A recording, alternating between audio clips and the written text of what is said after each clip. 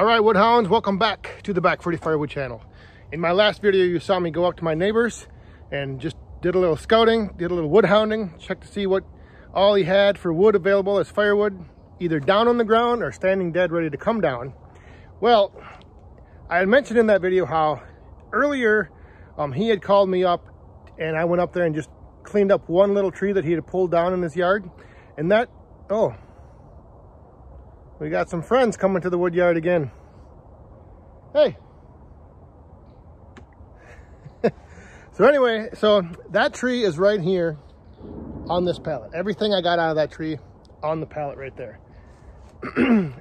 It's about, the biggest is about 8 to 10 inch diameter. So I'm thinking that stuff is going to be close to ready to burn. If not, you know, like some of the smaller stuff probably will be. So I'm thinking I could potentially use this for the roadside stand here in the next month or so. So what I want to do today is I'm just going to split this stuff into the shelter right here, because then that way it's out of the elements. It's not mixed in with a bunch of other stuff. Like this obviously is not going to fill up a tote or one of the big bags. So because I want to be able to potentially access it here in the next month or so, I'm just going to split it into the shelter and let it sit right there on the floor. And then what I'll do is later on in the video, we'll do a moisture check. Look at these crazy deer just coming in. We'll do a moisture check on this stuff and then see what it's at.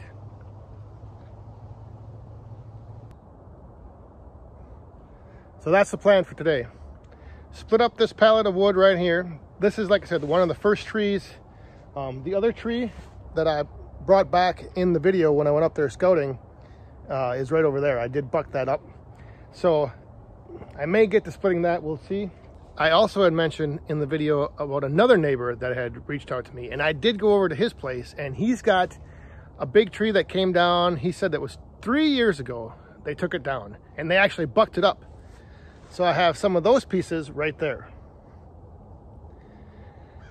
Those are a lot bigger, and they I'm guessing are not going to be ready to burn, even though they've been bucked up for 3 years. So we're going to also do another test. We're going to do a test on those as well and see just how high a moisture is inside those oak rounds after being down and bucked for 3 years. All right, so here we go. Let's get ready to split this stuff up. The nice thing with this oak is, and a lot of those trees that were up there, they're not huge trees. So like this, like I said, I think the max diameter is like 8 to 10 inches. So a lot of this stuff here is just going to be simple, one pass through on the 4-way wedge. Perfect. I'm going to set you guys up here and let you watch the deer when I start this splitter up. See if it phases them any. See if they even notice.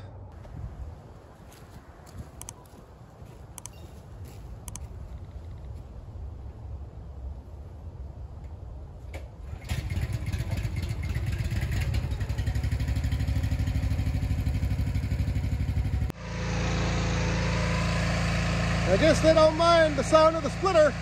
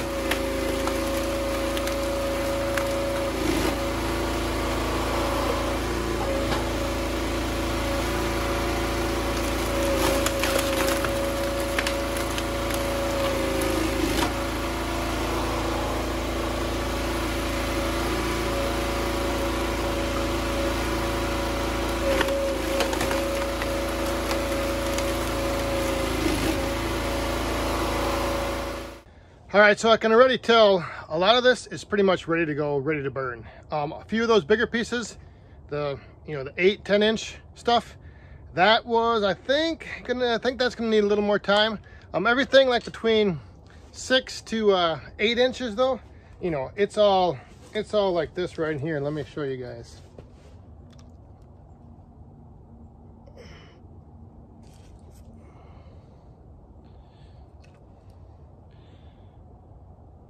$15.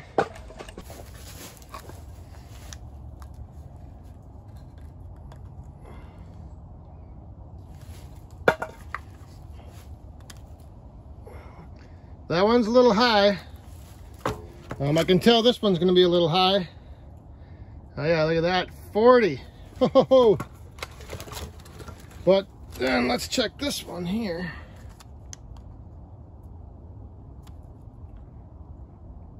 30.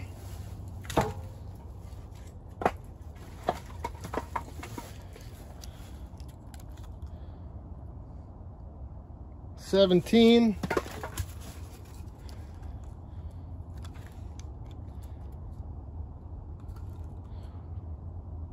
15.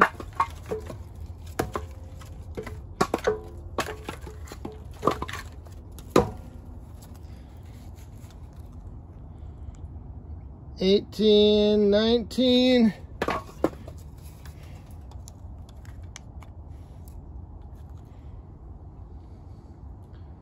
14.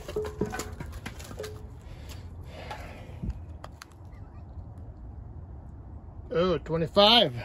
All right, so that stuff wasn't too bad. A lot of the smaller diameter stuff was actually pretty dry, between 12 and 15%, kind of on that average. But then some of the bigger stuff, you can just tell by the color, it's a little darker color.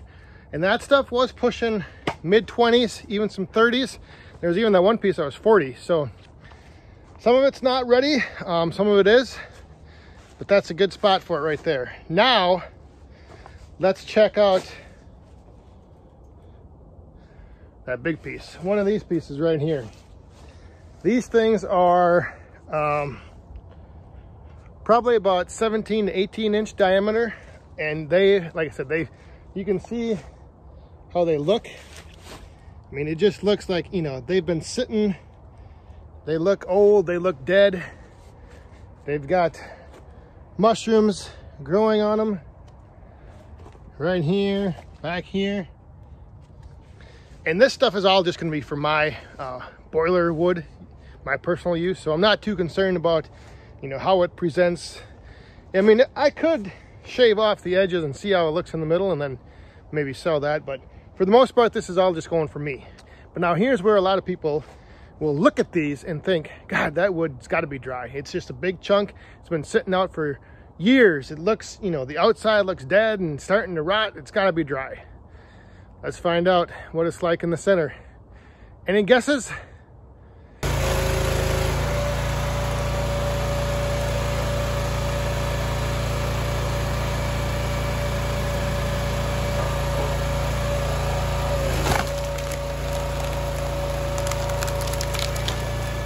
So this thing is looking like it's starting to get a little punky in here. It's still solid, but it doesn't have much time left before it would be going just completely to waste. But let's see here.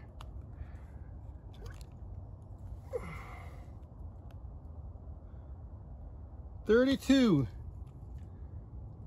Over the limit. Over the limit. 32.